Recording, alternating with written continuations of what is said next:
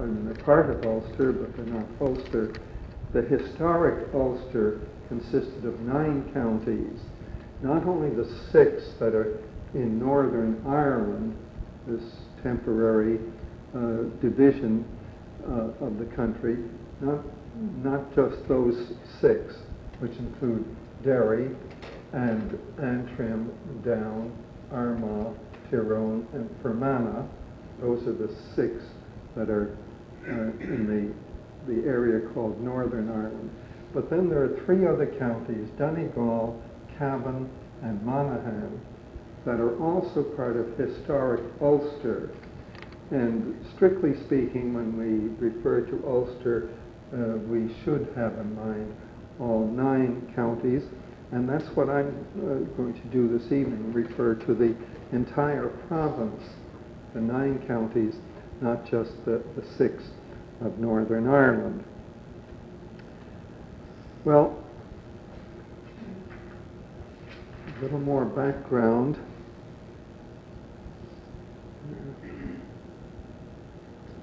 The immigration from Ireland to Prince Edward Island actually occurred in 3 waves or 3 phases, and I have summed them up in this fashion by calling the first group to come out here from Ireland the colonial pioneers, so that those who came up to about 1810, that is in the 18th century, starting with Governor Patterson from County Donegal, the first governor of Prince Edward Island, and his lieutenant governor at the time, Thomas Debrissay from County Tipperary. From that time forward up to the 19th century, the early 19th century, we can call those people the pioneers. And they came from the north and the south. They weren't very numerous, about 10% of the population in the first census of 1798, about 10% were Irish-born people. So that the second group came from the southeast of Ireland, mainly out of the ports of Waterford and Wexford, some from Cork, but Waterford was the dominant port at that time. And people came down the 3 rivers, the 3 great rivers, the 3 sisters they're called over there, came out from Wexford, Waterford, Tipperary, Kilkenny, and Carlow. Some of these people came to us after they had stopped or landed originally in Nova Scotia or New Brunswick. Some of them came to us after they had spent some time in Newfoundland. We understand that. We also, even though we're calling these the Southeast immigrants, we're acknowledging that there were other immigrants at the same time from places like Kerry and Cork, and Dublin, and the Midlands from Laois and Offaly as well, but not very many of them. And these were the people who came between 1800 and 1840. Then the third group, which I have called the Monaghan settlers, and then I go on to explain what I mean about that. The Monaghan settlers started to come here in 1830. Well, you may find a few, I have found a few that came before 1830, but they were not related to the big movement of settlers at all. They were kind of wild geese on their own, and they ended up here. But there weren't very many of those, or at least I haven't discovered them. So between 1830 and 1848, the people from County Monaghan came out, but then you see the note beneath that, from Ulster generally, though I call them the Monaghan settlers, because they were predominantly from County Monaghan. At least 3/4 of these people who came in this period were from the one county in Monaghan. But there were others from the other 8 counties also coming out. And so when I refer to the Monaghan settlers, I mean the group associated with County Monaghan, but not necessarily just from that one county. I had a call one time from a lady who was telling me her family background and wanted to know if I could help locate her ancestors. And her name happened to be Trainer. And just when I said, oh, well, you would be among the Monaghan settlers, and she said, oh, no, there's not a Monaghan in our family at all. You know, and she was very insistent upon this. No mixed marriage there. So she was very insistent, and I had a difficult time explaining to her that by Monaghan settler I didn't mean that they're all of the same family name at all, but that they came from the county of Monaghan. Well, she reluctantly accepted that, and so anyhow, you understand the distinction at least. So let's move on.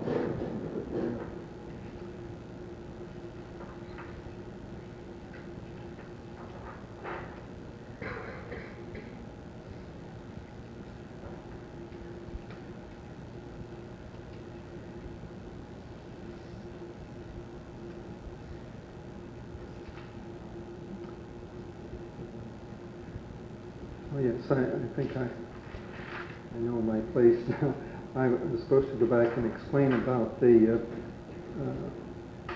lady constable, so I'll do that.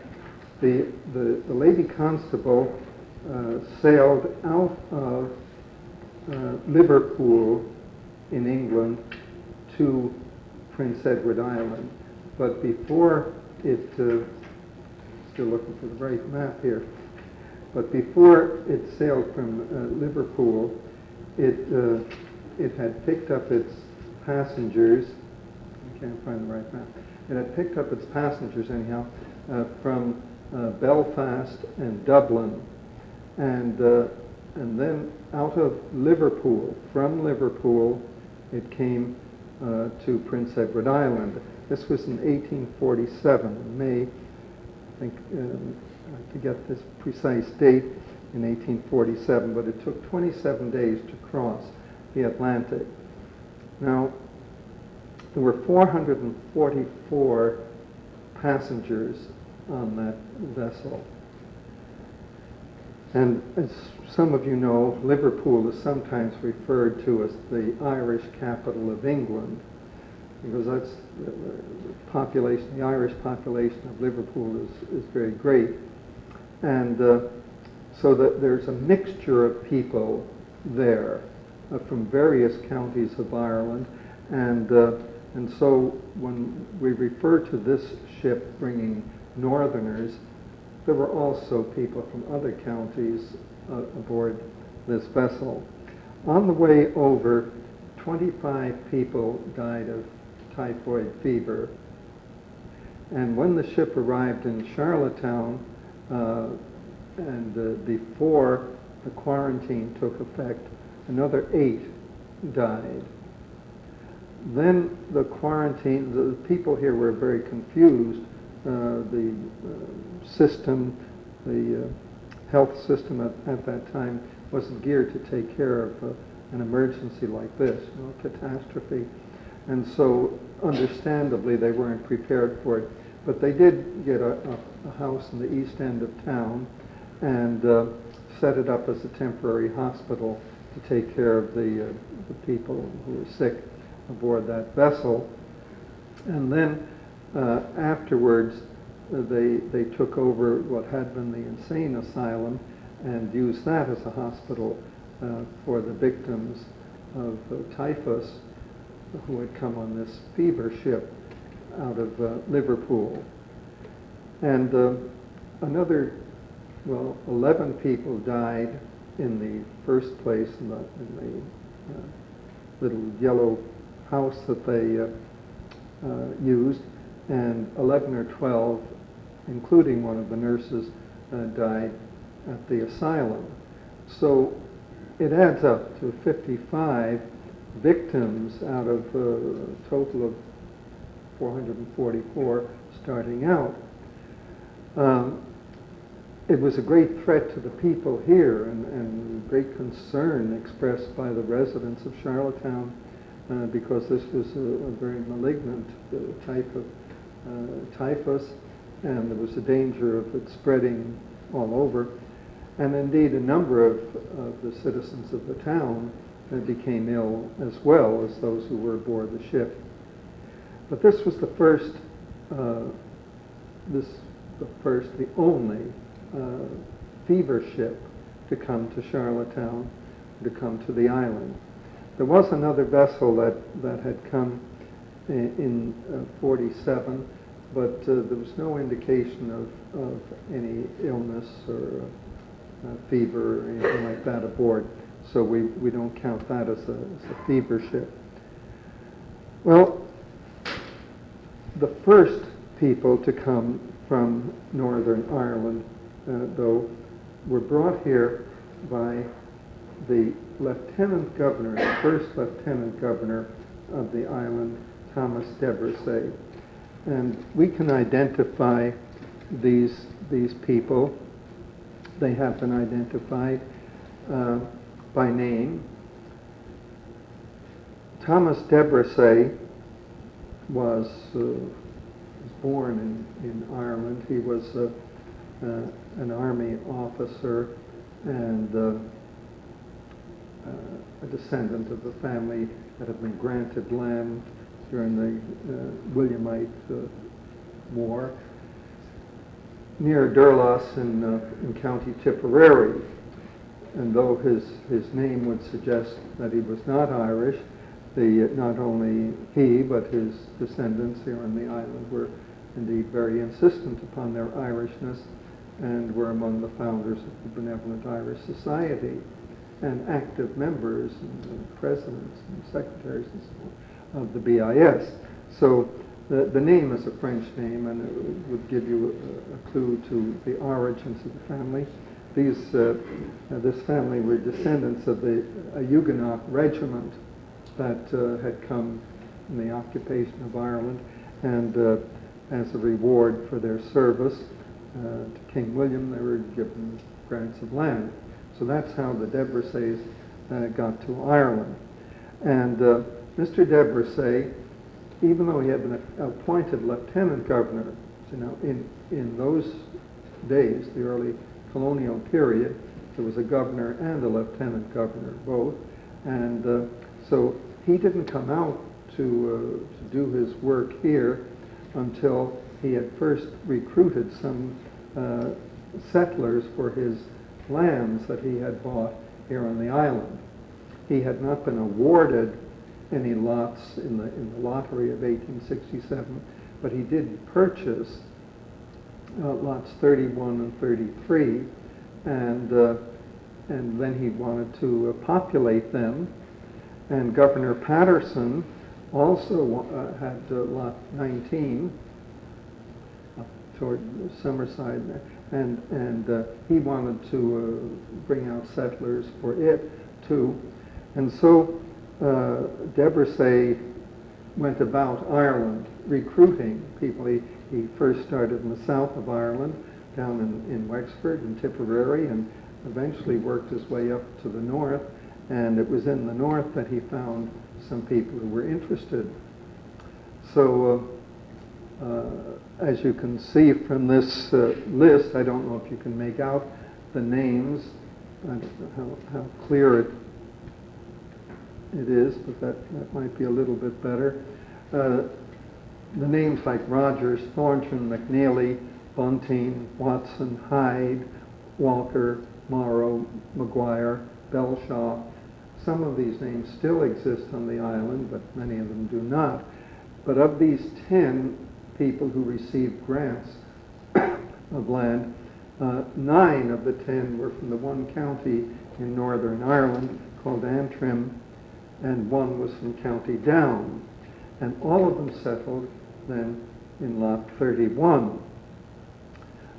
And each one had 100 acres.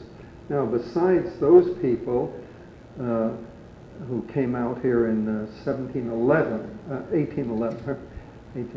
besides, no, let's get it right, 1771, okay? 77. Besides that, these 25 people obtained leases from Lieutenant Governor Thomas Debussy, and you can see the variety of names: Kennedy, Craig Thompson, Rogers, Patterson, Mickey McGuire, another Patterson, McCracken, McDonnell, McConnell, Druitt, Heinemann. All right. So these are people from several counties, from Antrim and Down and Tyrone and Armagh and Monaghan even, and does that cover all? I think all the counties that are represented there. And some of them had 100 acres, some had 200, some had only 50, or especially if they were not going to farm full time, if they were weavers or occupied in some other way. Taylor, here's a tailor, 50 acres, but most of them had 100 acres, and some of them grouped together and got a larger farm, like these people had 300 acres, but there are three families of Brown, Carson, and Crosby. All right? And these names are still, some of those names are still in in Prince Edward Island and in the areas of Lot 31 and 33. Okay? So this list, incidentally, appeared in the Island magazine last year, as I recall. So I don't know if there are any descendants of any of those people here, but that's the explanation of how they got here. What you may not know is that Mr. Debussy almost got himself in trouble for recruiting in Ireland, because that was forbidden by the government of the day, and the policy was to recruit Protestant people from the colonies, but not from Ireland itself, and so he was going contrary to the explicit directions of the government of the day, and he was severely reprimanded. He didn't really apologize, though, but he did say that he didn't take any recruits except those who were permitted to go by the owners of the estates in Ireland. So anyhow, he got away with it, and I would say about 25 families could be counted among the Debussy settlers of the island. And these 25 were all, as you can see, from the north. Well, that didn't develop into very much. As a matter of fact, there was no continuation of that immigration. It wasn't legal in the first place, and so the supply was cut off there, and it just didn't continue. It's some time before we find another incident that brings settlers to us from the north. 1811-1812 is the period we move on to now, and a very strange thing happened that brought to this island a number of people from the north of Ireland. A vessel sailing out of Belfast, which may have called at Dublin on the way. We're going to follow it here from Belfast. Let's say it stopped at Dublin briefly, pick up some more passengers, and continued toward America. It's called the Belisarius. The Belisarius all right? And on its way toward America, it was intercepted at sea off the south coast of Newfoundland. It was intercepted by a British naval vessel called the Atalanta, right? That was on June 24th, 1811. And we can pause here just for a moment to explain why this was done. The official reason given was that some of the people aboard that vessel had not received customs clearances and were not therefore supposed to be sailing out of their home port for America. But another reason not stated was that it was a practice in that time for the British Navy to impress, is the word that they used, to take from the commercial vessels able-bodied seamen and put them into service in the British Navy. And so when this vessel was intercepted, these Irish people were taken off the ship, off the Belisarius, put aboard the Atalanta, and that vessel then sailed for Halifax. Now, as the larger vessel approached Halifax, another vessel called the Aeolus went out to meet it and took the passengers, the Irish people, from that vessel, the civilians, left a number of the able-bodied men aboard the battleship. I think 17 of them were left aboard the ship, and that ship went off, disappeared into history, all right? And so these men were separated from their families. Their families went on in tears toward Halifax aboard the Aeolus. When the Aeolus reached Halifax, the two of the passengers aboard were permitted to go ashore, two gentlemen, and they were the ones who then reported what had happened, and they evidently knew the names of many of the people, including the gentlemen who were taken aboard the Atalanta, and as I say, this disappeared. But they knew the other civilians who were now aboard the Aeolus. And the Aeolus was under the command of a gentleman from England, Lord James Townshend. Now, Lord James's father had been an officer in the British forces at the Battle of Quebec and served under General Wolfe, and Viscount he was, Viscount Townshend, and he received a grant of land here in Prince Edward Island, Lot 56, for his service in that war, and his son, who was the captain of this vessel, Aeolus, inherited that property. So when these Irish civilians were taken captive on the high seas in this manner, and they came toward Halifax and were then transferred to the smaller vessel, Lord Townshend asked permission of his superior to take these people to his inherited lands, Lot 56, in Prince Edward Island. And that permission was granted.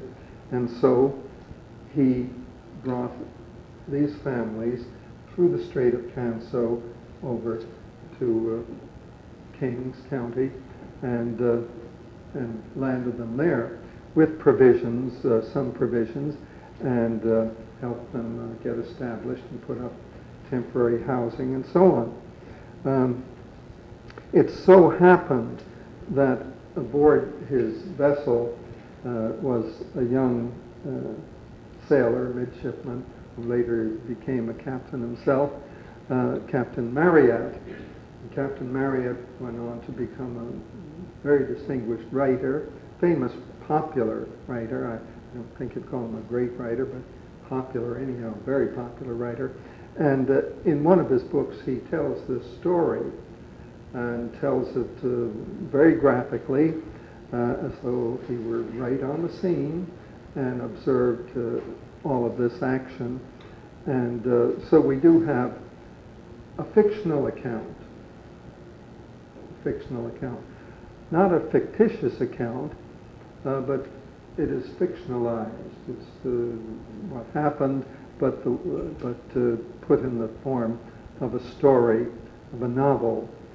And so we have another group of Irish people from the north of Ireland landed in PEI, and again, just not very long ago, within the past 10 years, a source indicated to the Heritage Foundation the discovery of a number of names of these people, and whether that's entirely accurate or not, I have no way of knowing, but most of those families did not stay here. They came, moved on as soon as they could. Their intent in coming to this continent was to go to the United States, not to come to Prince Edward Island. They were victims of fate, you might say, or victims of this unjust action on the high seas. It wasn't their intent to be here.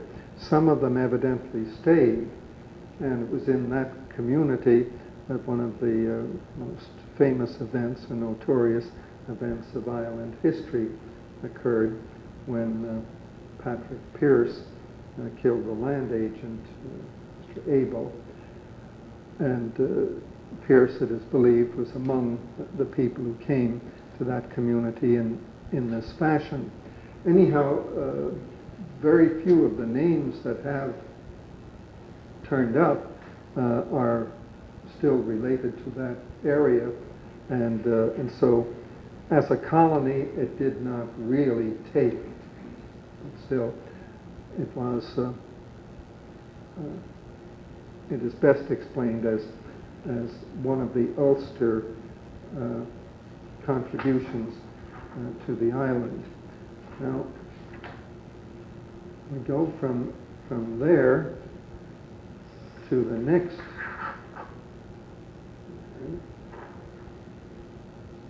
The next group of Northern Irish people come by a strange route as well.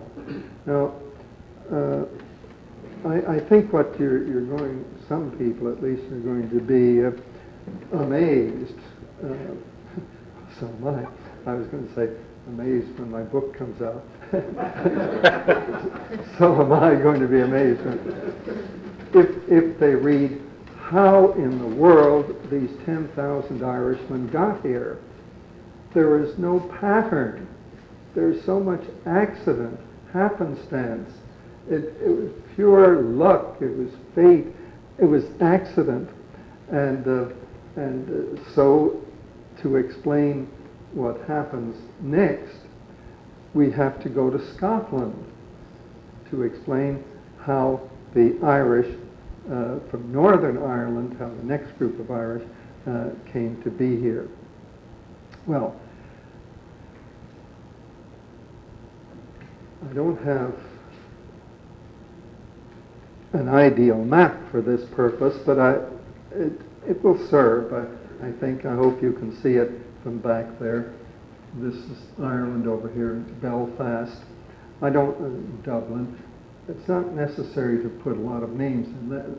Ireland is here and Scotland is here. So Scotland is on the north and east of Ireland. not directly, but northeasterly direction.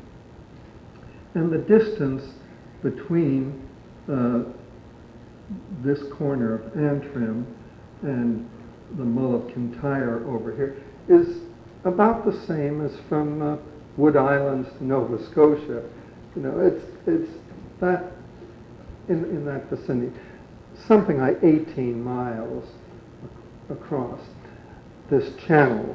So from here you can see Scotland, back and forth.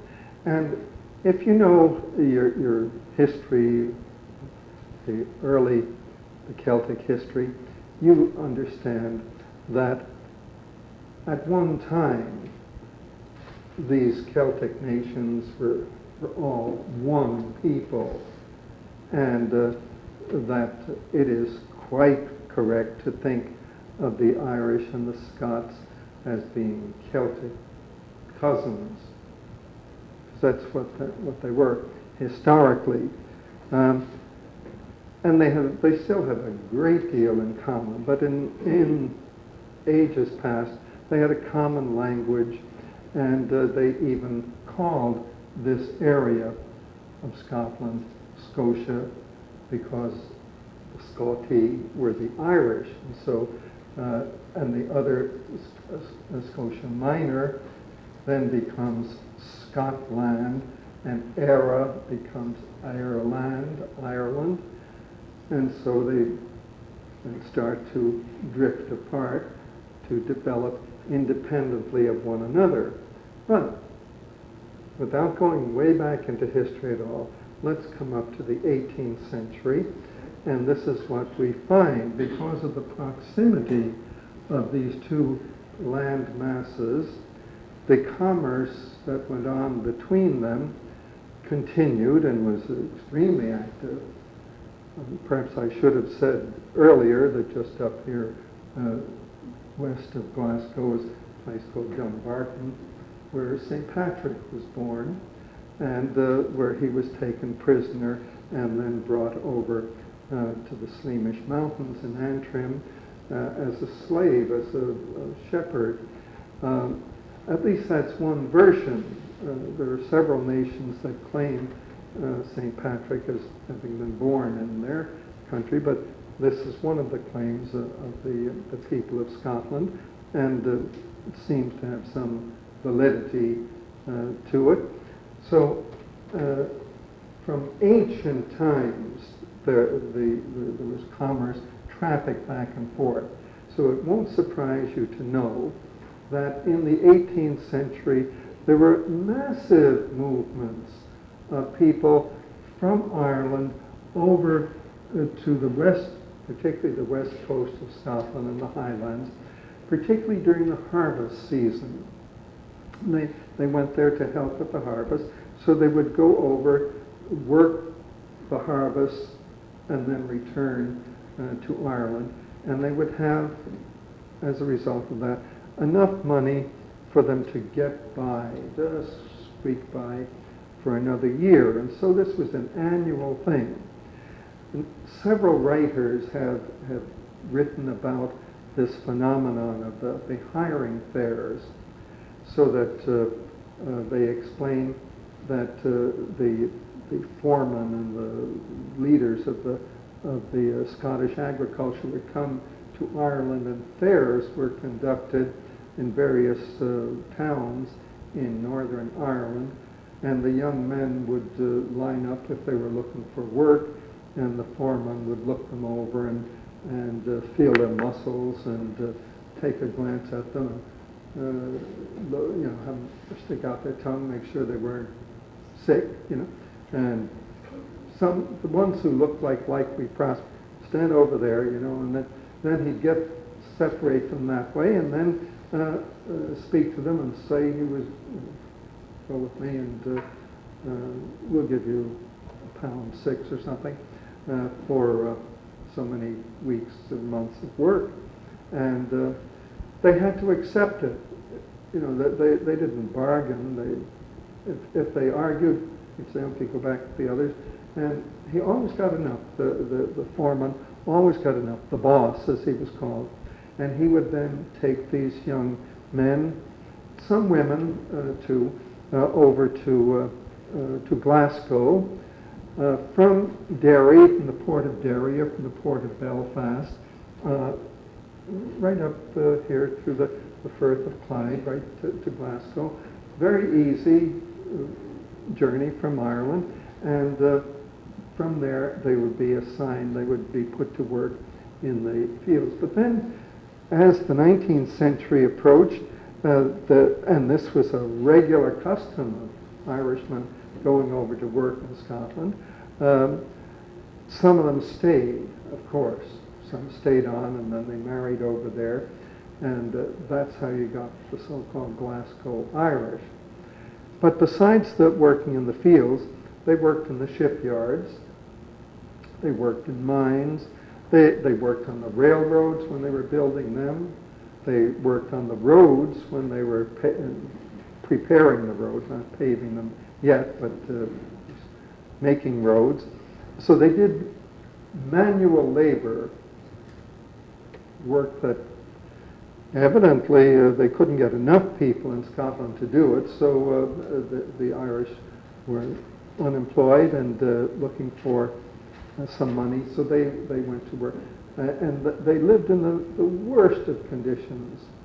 There's a very fine book by a man named Handley, Handley, on this subject, in which he describes the subhuman conditions under which these people labored and worked, and labored long, long hours, and then slept on the ground or straw or some makeshift arrangement, and barely had enough to eat and so on. But they behaved themselves and didn't go out drinking too often or gambling too often.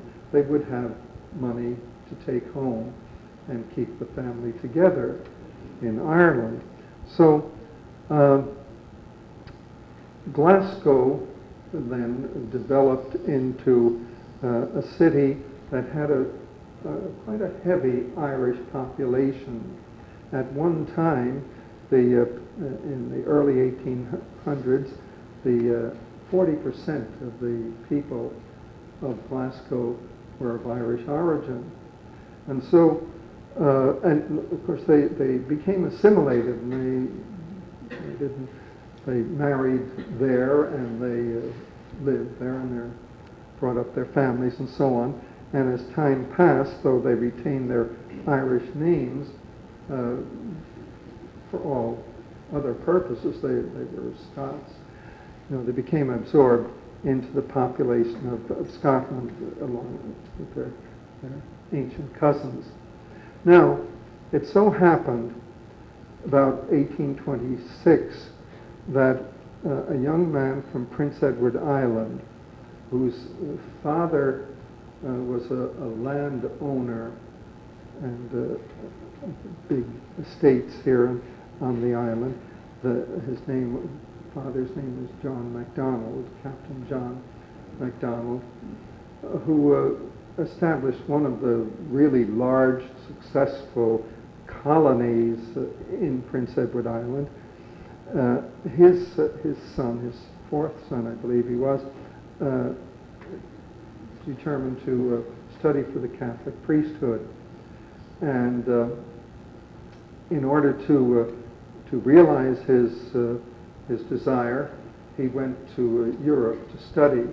Now, young John MacDonald was a very intelligent and capable scholar, linguist, and was a devout person who really was earnest about becoming a priest.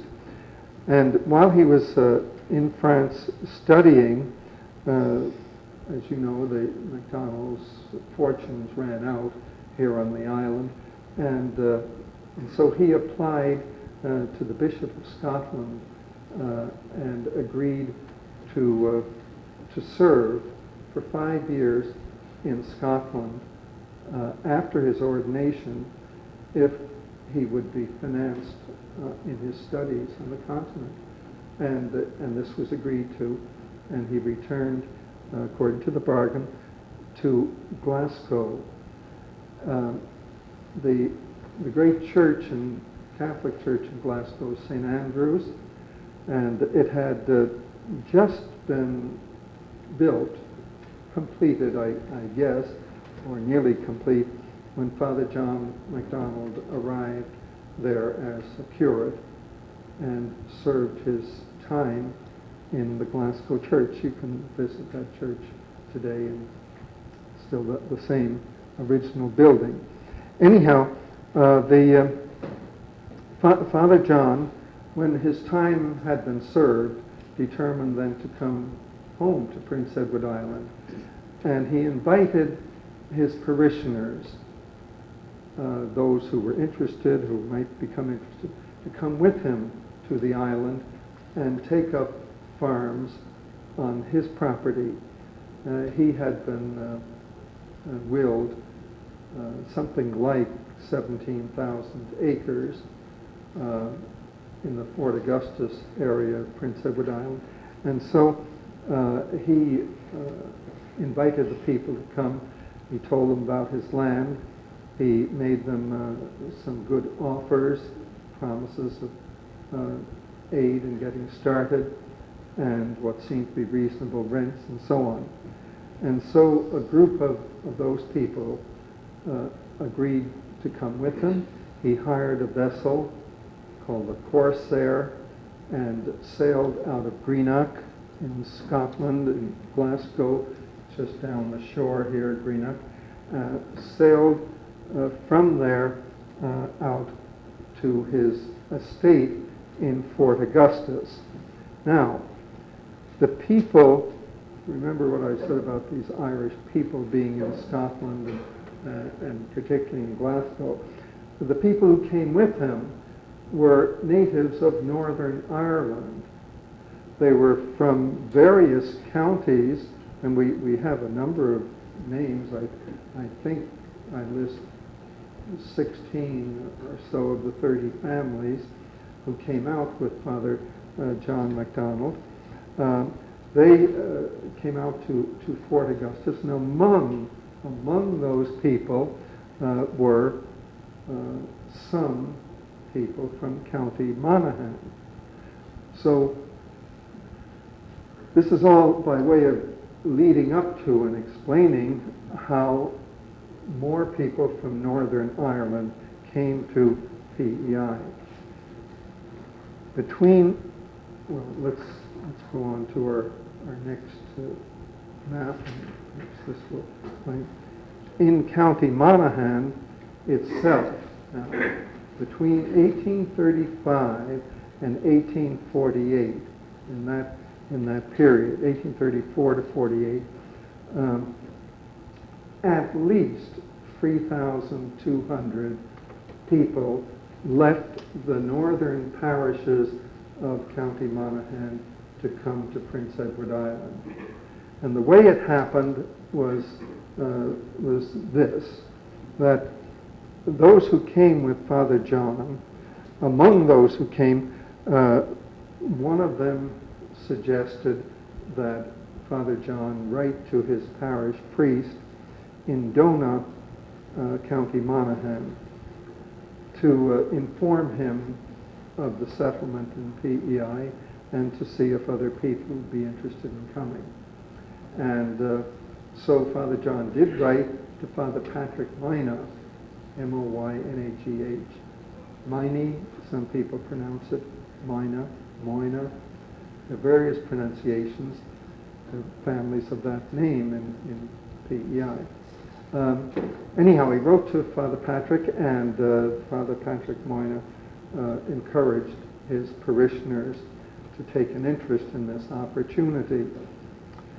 At the same time that Father Moynagh was encouraging his people to leave, to better themselves in the world, because the prospects were not particularly bright in County Monaghan at that time, his assistant priest was speaking against him, presenting the other point of view and arguing that the place would be depopulated if this were encouraged.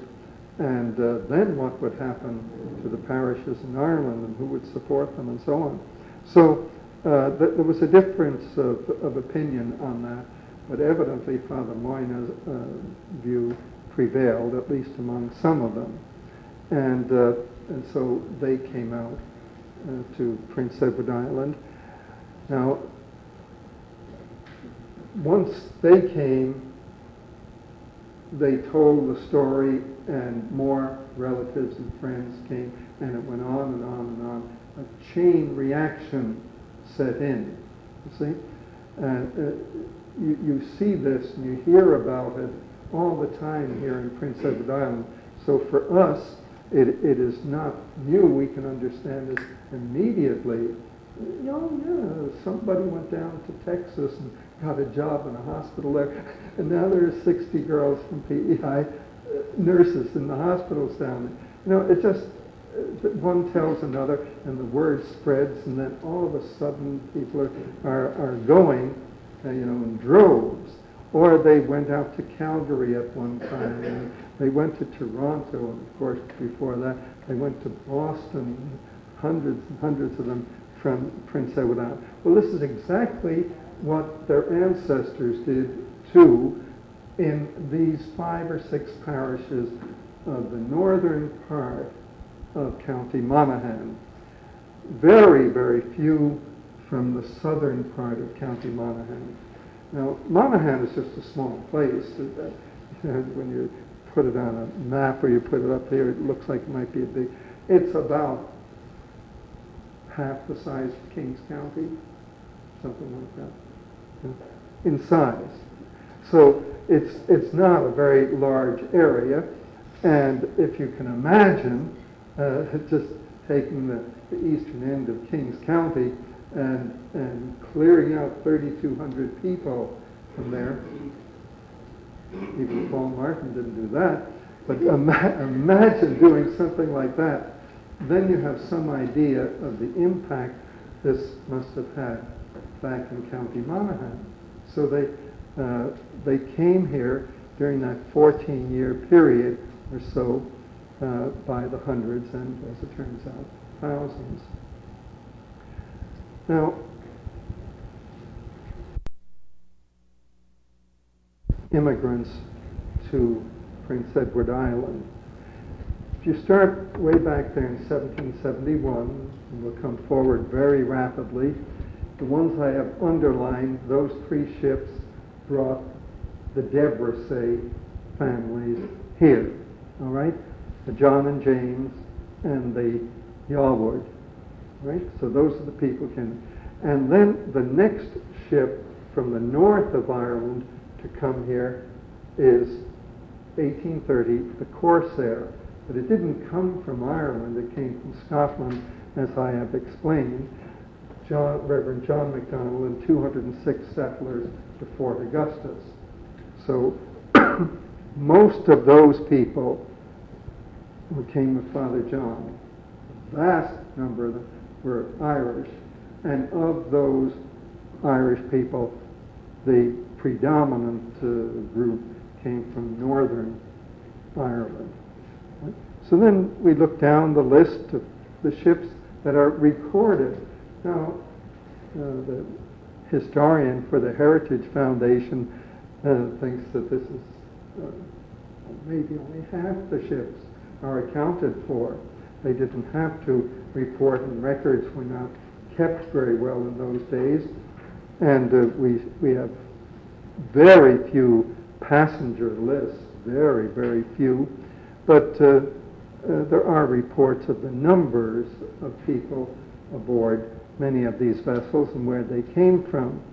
So it isn't until 1835 that the Grace of Newcastle sailed from Belfast with 196 passengers.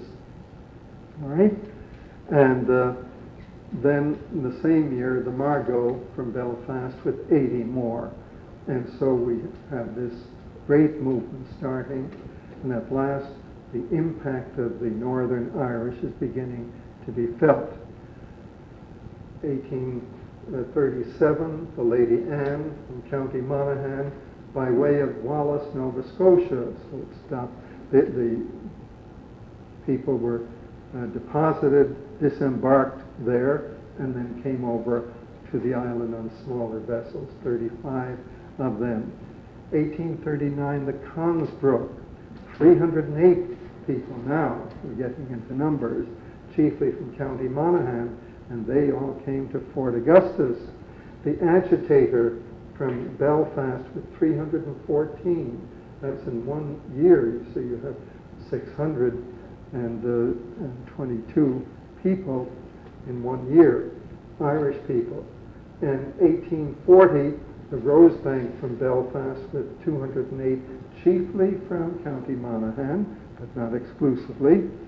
And then in 1841, the Margaret Pollock and the Thomas Gelston.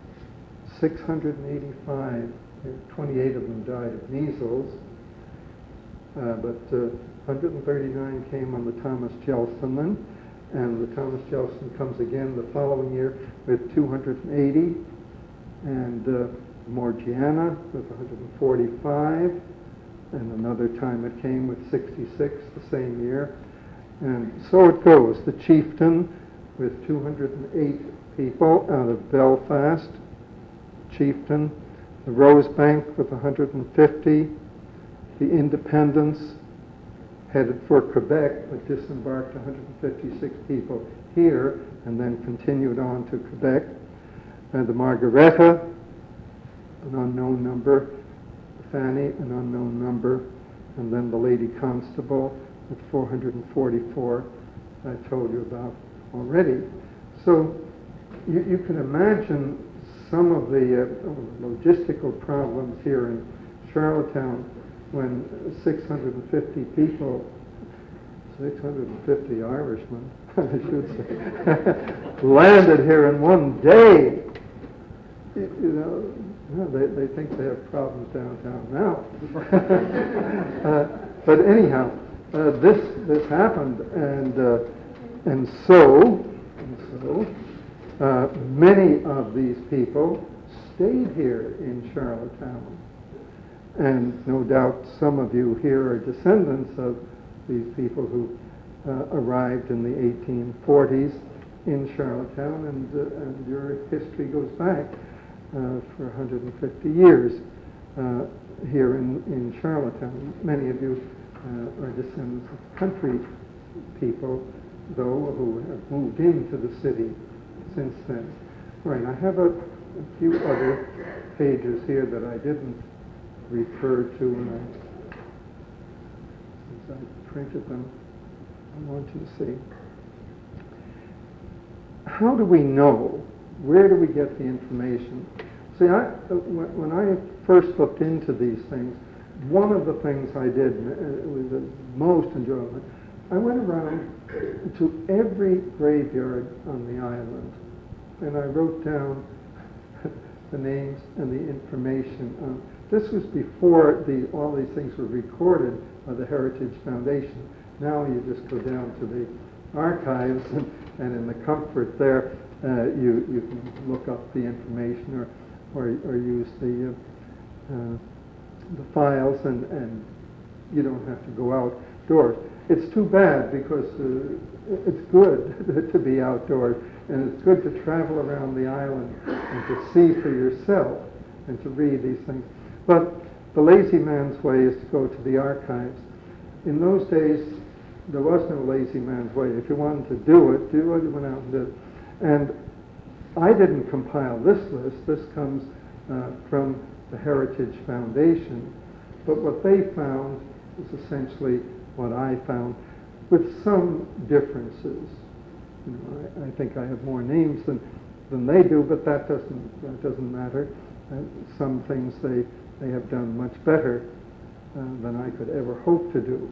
But if you go and look at the tombstones around the island, and you'll see from County Antrim, these are some of the names of the people from County Antrim as recorded on their tombstones. Now, this is just the beginning of the search. There's a lot of detective work in this. And one way you find out about the people, you check the tombstones. I would say that fewer than 10% of the people put on their tombstones where they were born. So it'll give you some good information, all right, but very incomplete, you know.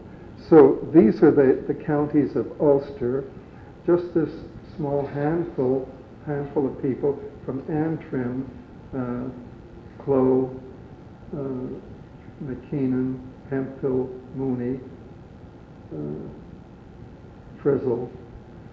These names from County Antrim, Armagh, a little longer list, but far, far from complete. County Cavan, just 3 names, Father Brady and 2 others. They're Elizabeth Wood and Patrick McGurk. County Donegal, only 1 person from County Donegal chose to have his name on a tombstone, John Crawford Sr. County Down, again, just 4, 5, or 6. And you might get the impression that there weren't very many people from these places.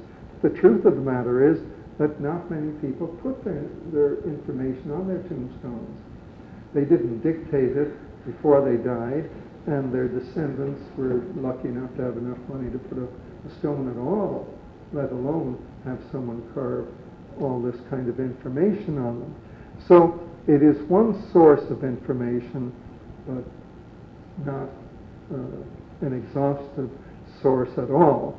What this does reveal to you, though, is when you look at the list from County Monaghan, it's as long as all the other 8 counties put together for tombstone information. And this is a clue. It begins to tell you, as it began to tell me 15 years ago,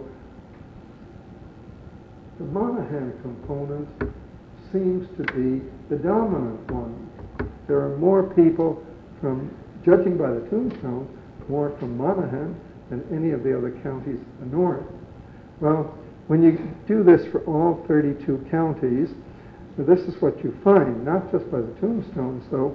You have to use many other sources. That every single county of Ireland is represented in Prince Edward Island. All 32 counties. This is a very Irish place. All 32 counties. No place else in eastern Canada is that true. And so much of it just happened by accident. Right?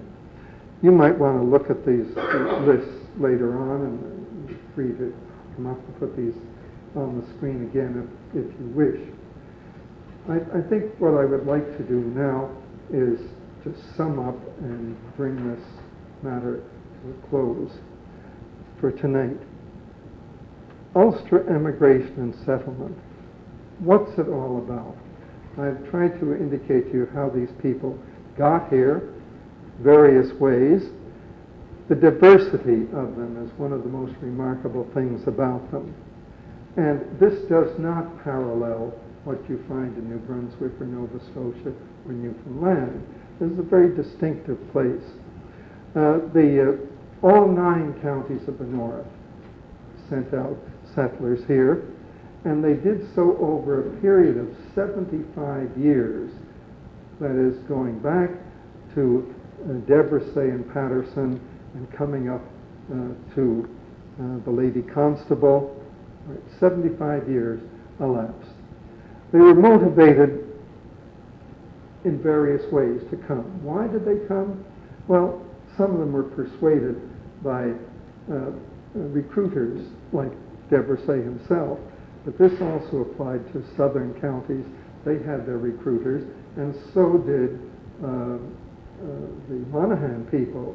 It was a Mr. Trainer who was a recruiter for Father John MacDonald and went back to Monaghan and rounded up people and made the arrangements for them and so on.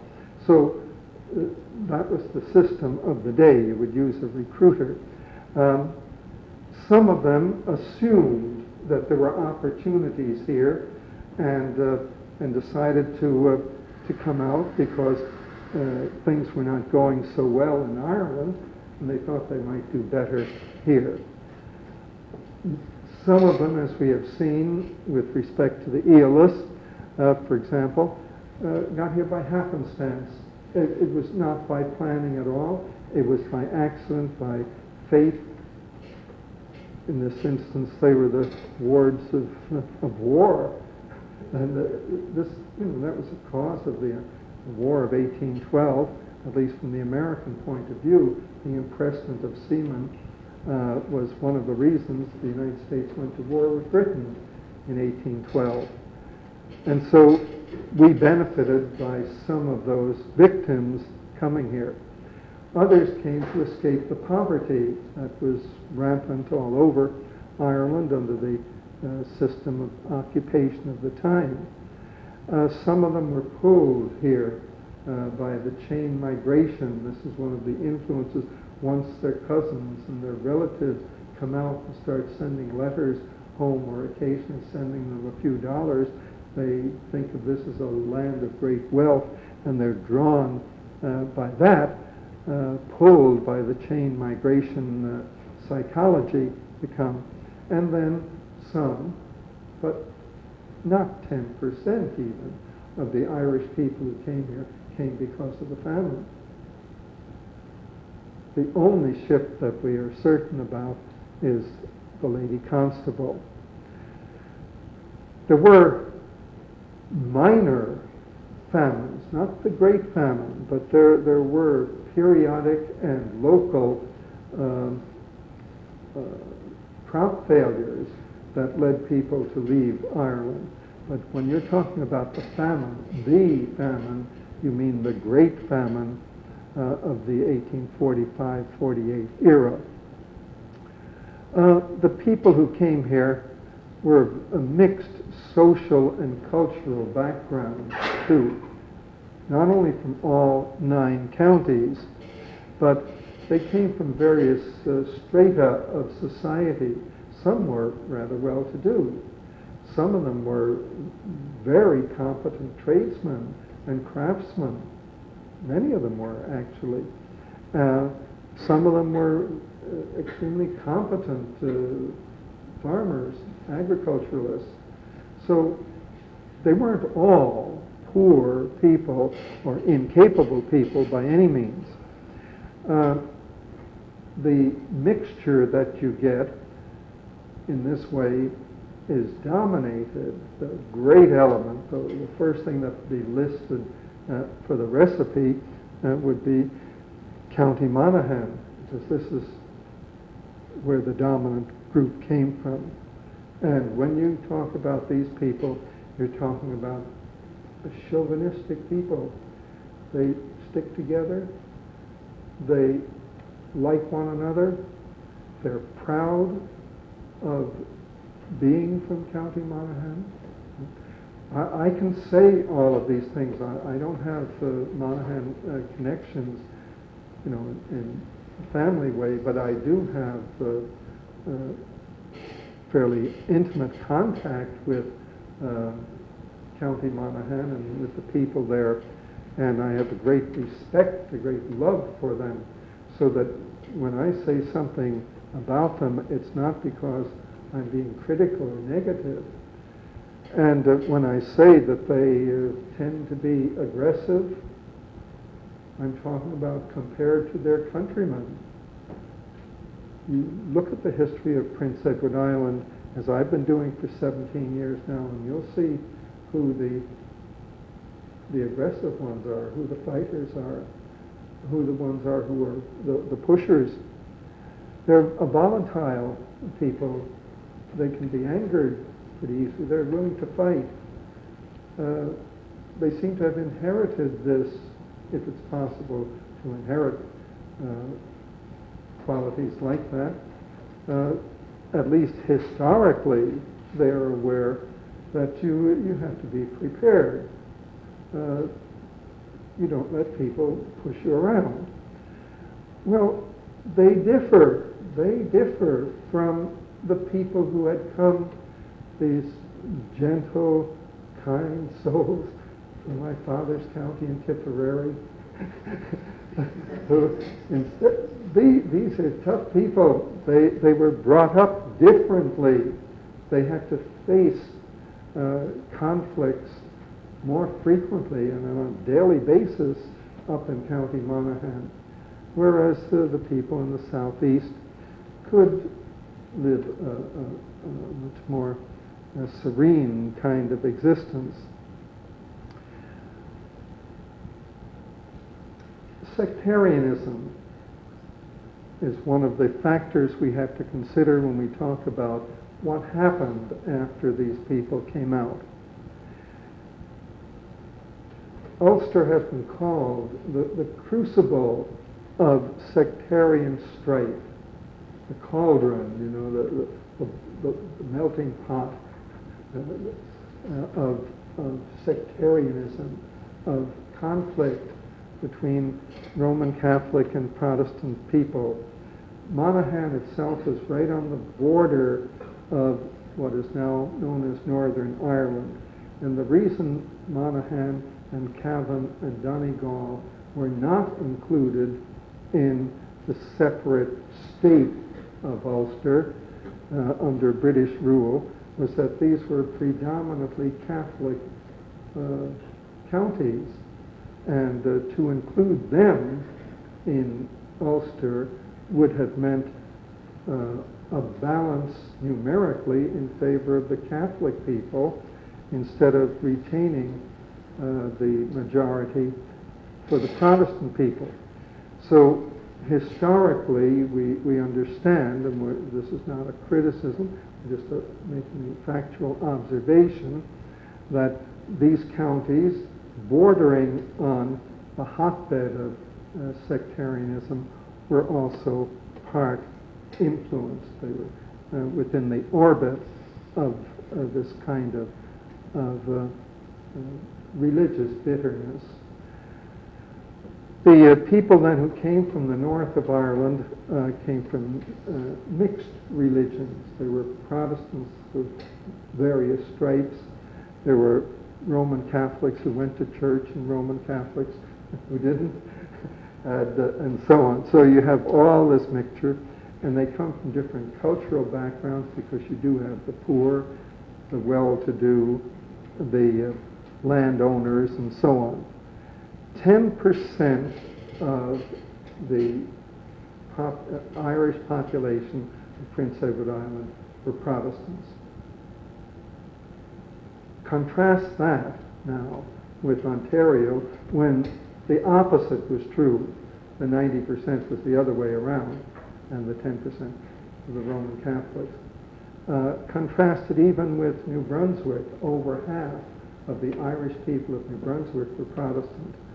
Over half the Irish people of Nova Scotia at that time were of Protestant origin, so that the Londonderry settlement, the McNutt settlement of Nova Scotia, for example, would indicate that.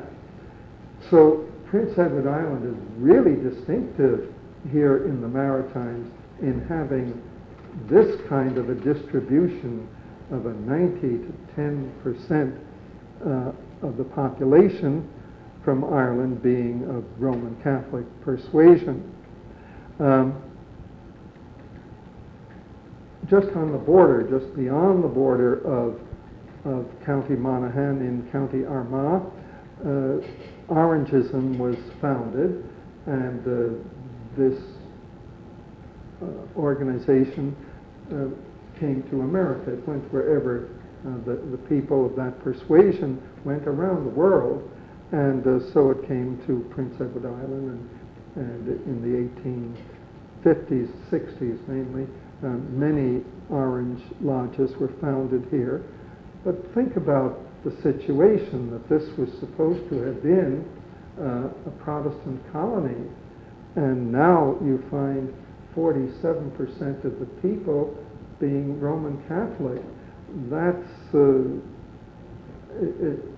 for Protestant people living here, that must have been a danger sign that their position was in danger, their privilege was in danger. And so they saw in this massive movement from County Monaghan Catholic power. And it's not surprising to me, and it shouldn't be to you, that the conflicts of the old country continued in the 19th century and indeed in the 20th century in part here in Prince Edward Island. And so there were these orange and green fights and riots and so on that took place here, including the one in 1877 in Charlottetown. So this is a heritage of the old country brought over here. The remarkable thing, and it has to be said, there's a very fine book on this subject called The Sash-Canada War, written by Professors Houston and Smith from Toronto. And their book is about the Orange movement in Canada. And they are aware, though they spent very little time in Prince Edward Island, that there was not an Irish population to provide the membership for the Orange Lodge, so that these are not Irish institutions, though there are some Irish members now. They were mainly made up of Protestant people of other national origins, Scottish and English and perhaps Welsh, I don't know. So we have the lodges, all right, and we have the Catholic power, all right, and so we have the conflicts too. So when we talk about this immigration from Northern Ireland, in some respects, a lot of good came of it, and in some respects, some bad things happened and some violent happenings, all right? The movement itself, now, these people from the north of Ireland settled mainly in rural areas. And this is very important when you're talking about immigration and family history and genealogy and all these things, social history, because settling in rural areas gives an assurance of stability of family, culture, and a continuity of names. If you want to get rid of all this, send your kids to the city. They lose their culture, they lose their names, they lose their interests, they lose their identity very rapidly. The cities destroy culture. But the people who came here went mainly to the country, and that is why we have the BIS to this day, because these virtues and these values are perpetuated by rural people, retained and perpetuated. Charlottetown itself became a special haven for the Monaghan people. It was called an Irish town. 40% of the people of Charlottetown were, in the 19th century, of Irish origin. These Monahans and the Northerners generally were more concentrated than the earlier settlers from Tipperary and Wexford and Waterford and Cork and so on. Those people, when they came out, they scattered all over the island. The chauvinistic Monaghan people congregated together. They stayed together and they formed communities of their own. And so you could go, not so much today, but at one time, you could go through Kincora and you would see, or through Kelly's Cross or Fort Augustus, and you would see the same names, you would see the same faces, you would see the same mannerisms as you would walking through the parishes of Northern Monaghan. This was just a replication of what was over in the old country in the communities that they founded here, and they continued to live together.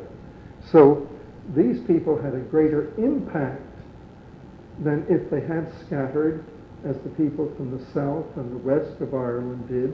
They scattered all over the island, but not the Monaghans. They are between the two borders of the counties, along the county lines, mainly in Queen's County and along the county lines, and they didn't go too far beyond that when they settled in originally. So here you have this huge concentration, and that means they had a greater impact socially, politically, religiously.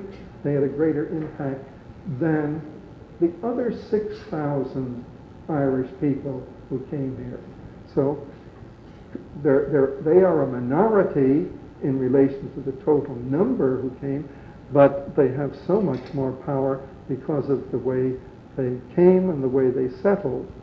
Normally, they marry their own. This is their expression. They used to urge their children, marry your own now, marry your own. So that you married somebody who was known to you or known to your family, somebody from another good Monaghan family, you see. And this way you perpetuate the system of family ties and family values from generation to generation. And that went on all through the 19th and indeed well into the 20th century. I wouldn't want to say that it is still a common thing, but it was. They mixed with the earlier Irish too. At first, not so well. They tended to fight with them because they had a disregard for the Southies, as they called them, the yellow bellies, and they would taunt them and get into fights. And of course, the people from Wexford and Waterford had their names for the Monaghan bastards, as they called them, and so they had frequent faction fights. None that really got so out of hand that there were deaths, but a lot of broken bones and that kind of thing. They got along pretty well with their other neighbors, and in due time they mixed with them and intermarried, particularly with Scottish people of Roman Catholic faith. So they were politicized. When they came, and before they came here, Daniel O'Connell started his great campaign and won the first election in County Monaghan. The land movement in County Monaghan set the tone for much of the activity in the north. These people went out and struggled for what they got. They were used to it. This was part of their history. And I devote a whole chapter to the pre-immigration County Monaghan so people will understand where they came from, how they got to be the way they are. See? And it's all explainable in the history of that county. They were activists over there. They were activists here. And their descendants still have a bit of fight left in them too. So, to sum it up, the numerical force of these people now, led to their influence in the social life of Prince Edward Island, in the political life of the country, in the religious life, which is another chapter, Prince Edward Island. And while all of this was going on, an even more important thing was happening. They were becoming assimilated into their new land. They didn't lose any of the distinctive marks of their old country. They retained a great deal from old Ireland, and at the same time they very warmly and very strongly embraced the ideals, the aims of their adopted country and of the province that they made their home. And they became outstanding Canadians and outstanding Islanders. That's the story of the immigrants from the north of Ireland.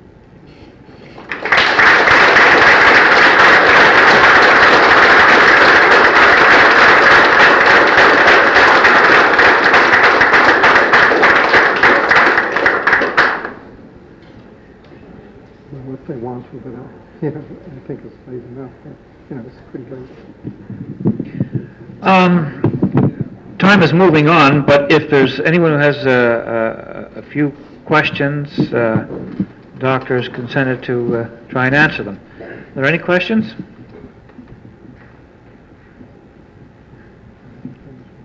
One hand there.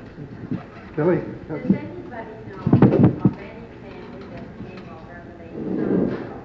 Does any family say that people came to this country? Yes. Yes, I could provide you with a list. Not the full list of 400 or so, no, but I can. And one of the ships came in 1847? I'll show it to you afterwards. I forget the name, but. Temporary where the black families come from? Yes, that's right. Related, Jim?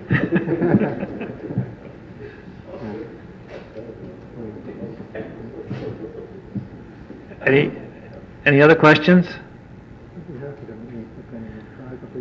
Okay, if you have, you can come up and put them to Dr. O'Grady directly. I think now we will take a break, and I'll remind you, please sign your name on the list at the back of the hall so that we can put you on the mailing list. We like to have a record of people who are attending so that we can advise you of future events. And if you're interested in any of the tickets that I mentioned earlier, we can provide them as well. So let's break now and have a bite to eat and some coffee and tea and some more conversation.